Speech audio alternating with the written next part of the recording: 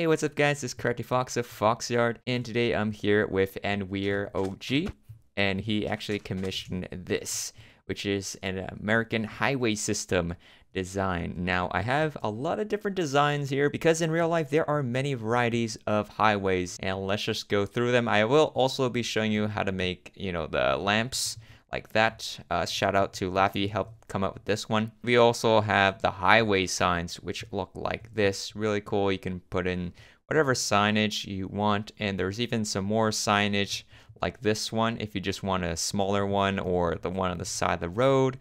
And we also got like these furniture, like these emergency telephone. They're actually solar paneled on the side of the highway, so you can use that in emergencies. And right over here is like a speed limit sign right there. And this one's also like a different color, so like the middle part is light gray and the outer parts are like gray.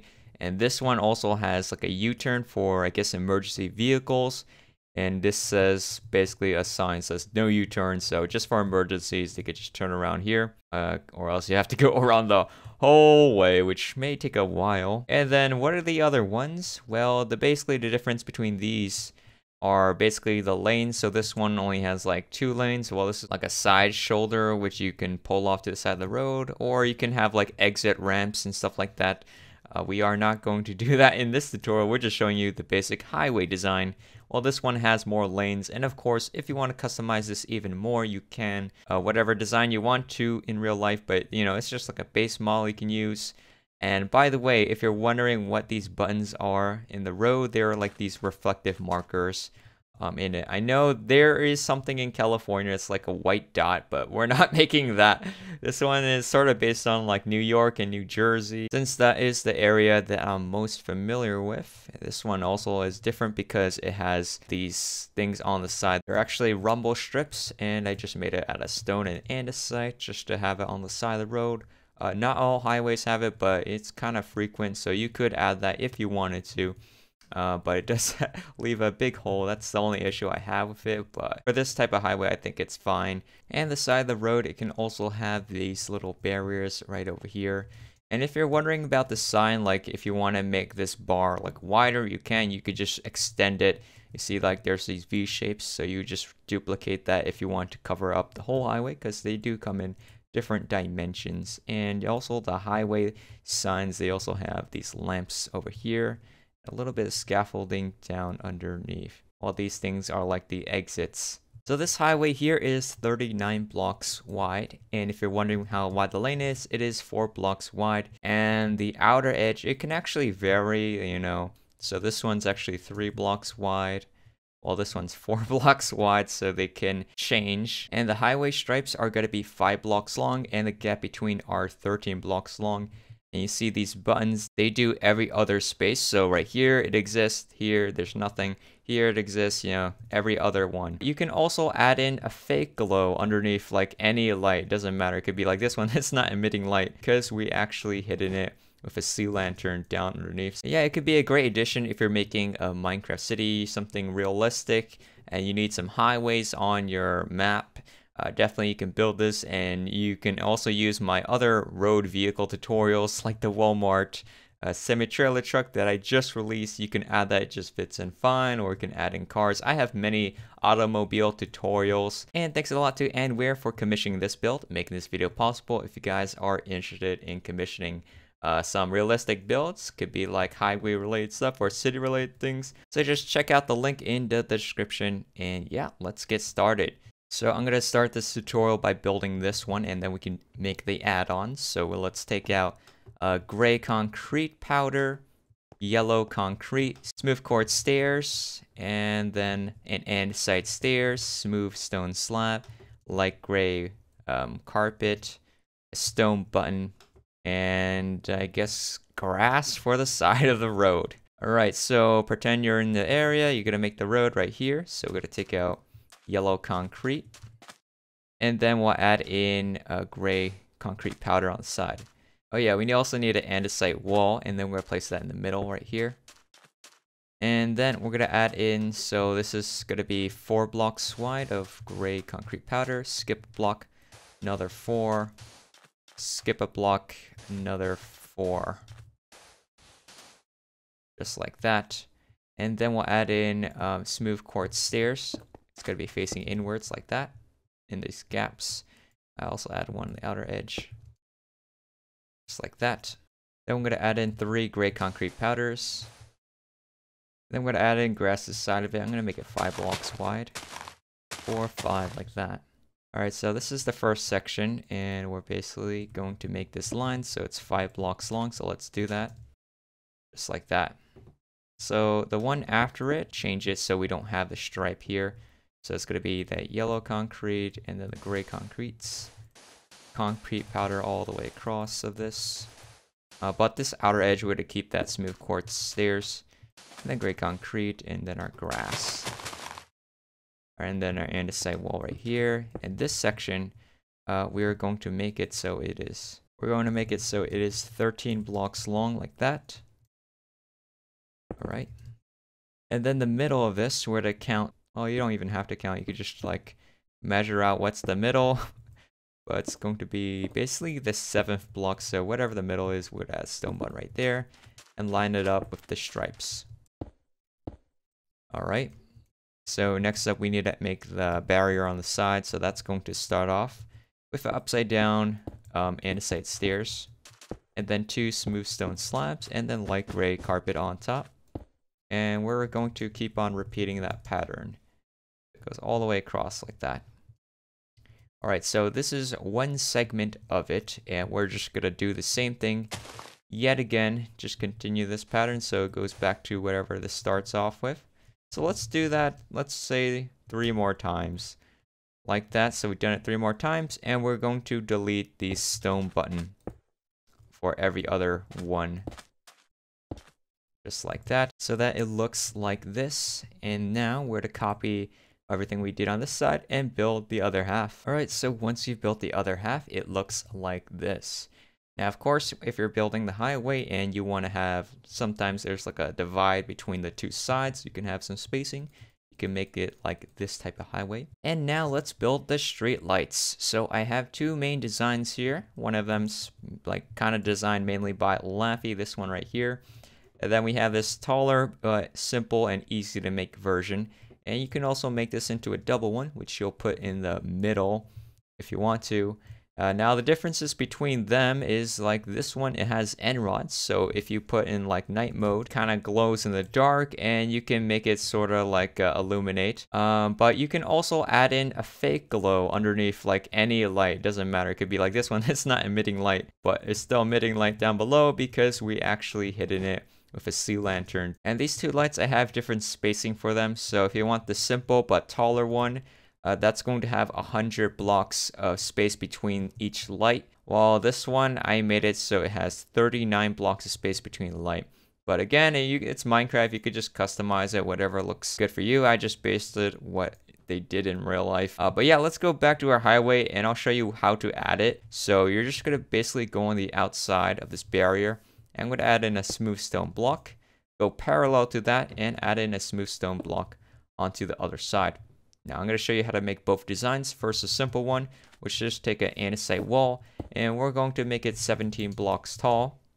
Then at the top, we're going to add an iron trapdoor, and then 2 snow layers tall. Looks like that, nice and simple. So what about the other one? It's going to be an andesite wall, but this time it's going to be 14 blocks tall like this. And then we're going to add in an end rod to the side of it, end rod underneath it, and then a birch trapdoor here. We're going to close that up. Another birch trapdoor here, close that up. And then we'll go diagonally up. And then we'll go on top, we'll add in a birch fence gate, and then our iron trapdoor, and then our snow layer 2 layers tall. Now to make it emit light down below, we're just going to basically go down below here in the ground level, just punch in a hole and add in a sea lantern, cover that up with a gray carpet or whatever the road surface is. So you can see it emits a little light here.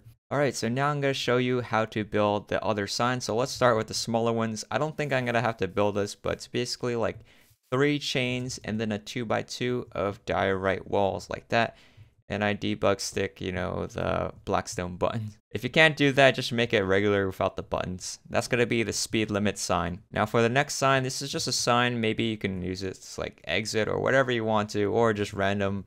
It's just going to be 3 end rods tall and then a 2x of this is going to be oxidized copper, and then add some birch buttons on top. And then the next one, this is going to be the emergency telephone line that's on the side of the road. So you see the bottom is going to be smooth stone block, then birch fence, chain, and then andesite wall, and then nether brick wall, and then 3 blocks tall birch fence. Daylight detector, make it blue, and then add in a lever down underneath, so it kind of looks like it's on a diagonal to that. And then I added this box. It's probably like some kind of a power supply or control panel for that. And that's just going to be black terracotta and then a dark oak slab. And down underneath, I made like a mixture of like stone and andesite just to make it, you know, look developed. And then for this one where it does like this emergency change, basically I had it so like the shoulder, it kind of like forms into that. And the angle for this is going to be 3 here, then 2, then 1, and this is going to be 5, I believe. And the middle part's going to be 5. Also added some grass just to add it a little more. Same thing on the other side, basically. And I had it so we have this sign. This is basically in real life no U-turn, because it is only for emergencies. And it's going to have a gap of 10 blocks away from that road. And it's going to be 2 of these acacia fence. And then you can add in a birch trapdoor on top. I use iron trapdoor because I can use the debug stick.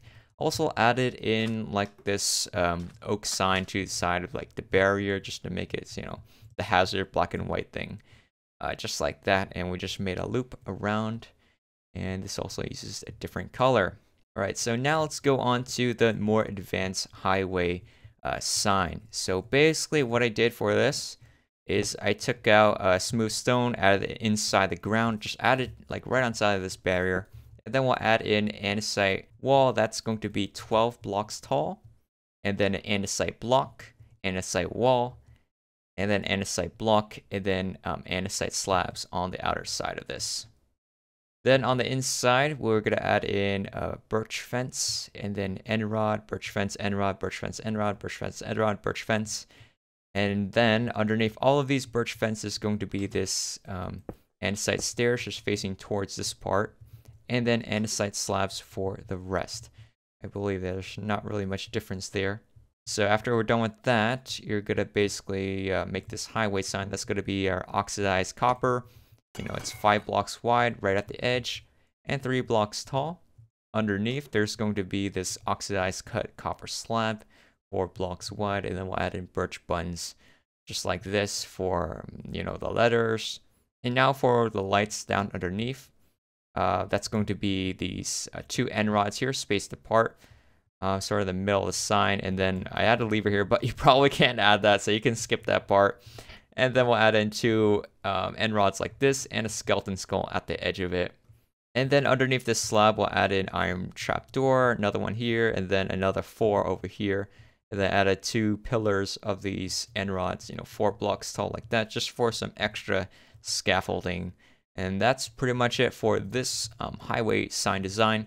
Now for the big boy, this one's going to be a little more complicated. So what I had this do is basically have one section, it connects with the center divider of this highway. So you can see the other side. If you do it the other way, it's like always in the middle here. And it could stick a little bit outside the barrier depending on how long this is. So basically for this one right here, we're just going to add one in the middle of the highway. And I guess above this barrier here, there's going to be this andesite wall, and we're going to make it so it's 14 blocks on top of the existing wall. And then there's going to be this pattern underneath. So that's basically going to be at the bottom 2 of these andesite stairs facing towards each other, then andesite slab here, and then andesite slab diagonally up, upside down stairs, right side upstairs, slab, 2 slabs, upside down stairs, right side upstairs, 2 slabs, upside down stairs, right side upstairs, and then 2 slabs like that. Then we reach this section. It's going to be iron trap doors, iron top, and then another pair of iron trap doors. It's going to be right at the top layer of this, I believe. Yeah, 2 blocks wide. All right, so next we're going to take out an andesite stairs. We'll add one here, and then andesite slab at the top part, and then end rod underneath. So I'm going to add in 2 andesite slabs here, andesite block, 3 andesite slabs, andesite block, 3 more andesite slabs, andesite block, and this is going to be the midway point where it kind of does the other thing the other way around. And then we'll add in andesite slabs going across the top row, just like that. And then we're going to add in some andesite slabs, so it's kind of making these V shapes. So we'll see right here, it's like a V shape. Just go diagonally in and out, trying to connect this together, making a lattice shape like that. So you can see there's kind of like two triangles here and then a half triangle, and this is going to help determine how long this is. So you always want to end up with either a full triangle or half a triangle. That's pretty much the pattern they have in real life. They vary a lot. So this one I just made it the other way. That's going to be our midway point. Now for the other side of this scaffolding, they're actually going to do an inverse of this. So let's just add in andesite slabs going all the way across the top part, because that part does not change. And then we'll add in an andesite stairs right here and right underneath. And then we'll add in some andesite slabs going all the way across. That doesn't change either. But what does change is the triangles get inverted. So instead of going at the top, we're going to go at the bottom. And then we're going to go up diagonally up like that. And then we're going to skip 3, add 1 here, skip 1, 3, add 1 there. So kind of like inverse, whatever that is, at the middle. Try to make those V shapes like this, like that. Now, since this is actually like a midway point, we're actually going to change these blocks here into stairs. So this one is actually going to be andesite stairs facing towards that way, the upside down facing the other way, so it makes like this S shape. While on the other side, it just does it the other way, so we'll change it up. Just like this. And then the middle part is going to be iron trap doors like this. Just goes all the way across like that. And then right where we have these end rods, there's going to be iron trap doors as well, going across like that. All right, next up we're going to go kind of arbitrary. So there's going to be 2 iron trap doors like this. Skip 2 blocks, then 2, skip 2, then 2. And then the other side, just fill in the gap, 2, skip 2, 2. So it's like in and out, in and out. While the one on the bottom is just the inverse of that, so just do it the other way around. So you can see this is how lattice works, I guess, in engineering, just balancing out the load. Because this side is going to be different from that side. So now it's all different. And now we're going to build the other side of it. So let's just copy everything we did here. And we're going to use this thing as a midpoint, so that won't be copied.